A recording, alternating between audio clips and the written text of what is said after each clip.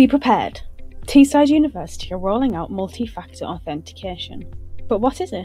Multi-factor authentication means authenticating access with 2 or more factors.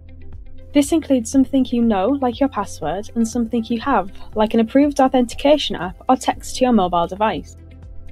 But why is it important? Well, it's simple IT security. We all know how easy it can be for professional hackers to get hold of your password or break into IT systems, but with multi-factor authentication enabled, this adds an extra layer of security and protects you and your data. Before you can access any of the Office 365 applications, including your university email, you will need to register for multi-factor authentication. This is a one-time process. This will mean registering the Microsoft Authenticator app on a mobile device, or alternatively, receiving text messages to your phone.